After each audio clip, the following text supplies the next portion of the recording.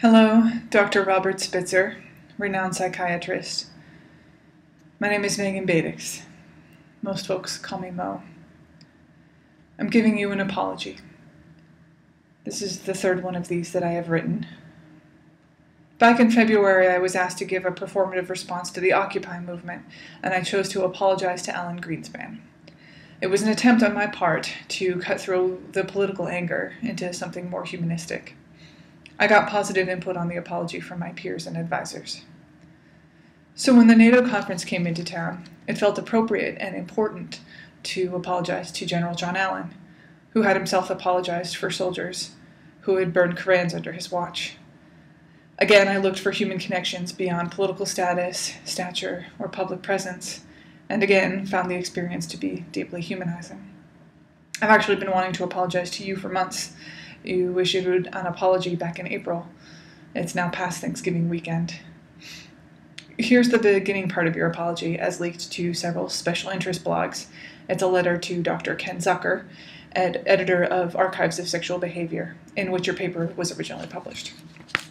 I quote, "Several months ago, I told you that because of my revised view of my 2001 study of reparative therapy changing sexual orientation, I was considering writing something that would acknowledge that I now judge the major critiques of the study as largely correct.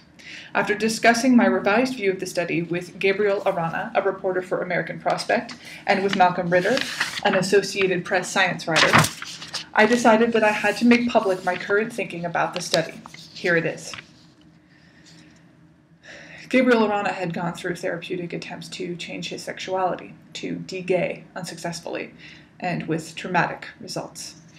You are primarily credited with the removal of homosexuality from the American Psychiatric Association's 1973 Revised Diagnostic and Statistical Manual.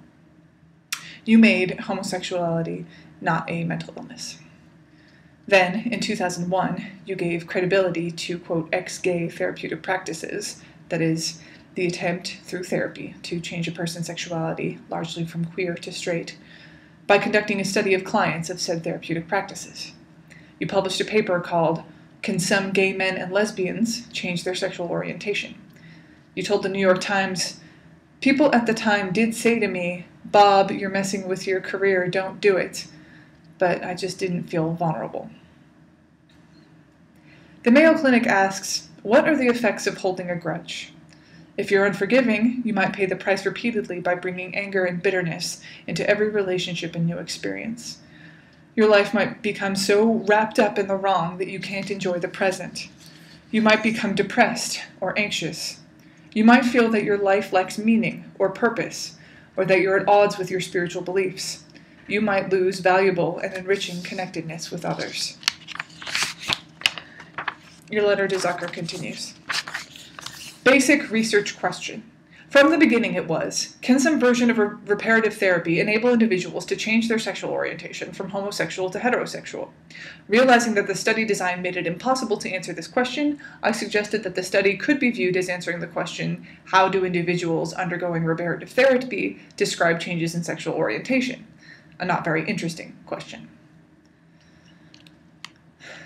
Aside from apologies, I've also been obsessed with bioremediation, our chemical and physical ability to clean up after ecological disasters and mess-ups. An executive can apologize for the decimation caused by an oil spill, but the use of surfactants and chemicals in cleanup will leave a long and lingering effect. No amount of apologizing makes up for that, only literally, ecologically restorative efforts. BP has since gone to great lengths to acknowledge the damage done by its recent oil spill and highlight its inadequate restoration efforts to propagandistic levels. Back to your letter. The fatal flaw in the study. There was no way to judge the credibility of subject reports of change in sexual orientation. I offered several unconvincing reasons why it was reasonable to assume that the subject's reports of change were credible and not self-deception or outright lying, but the simple fact is that there was no way to determine if the subject's accounts of change were valid.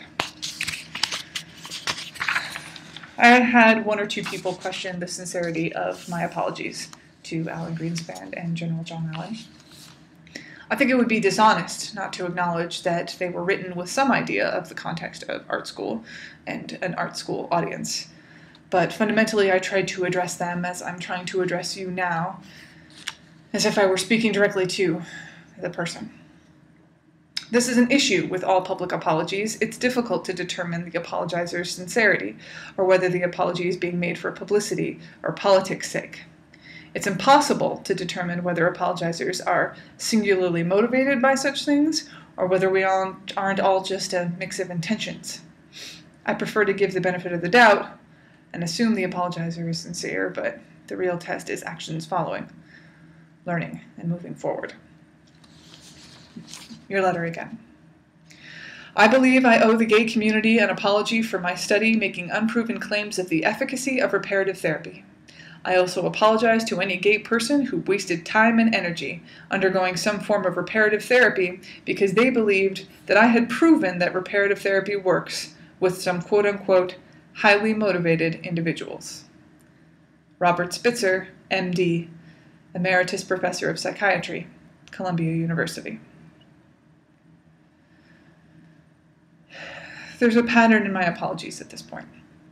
They're all apologies to white men of some political or cultural stature who have apologized themselves for grave errors that have resulted in deep distress in people's lives.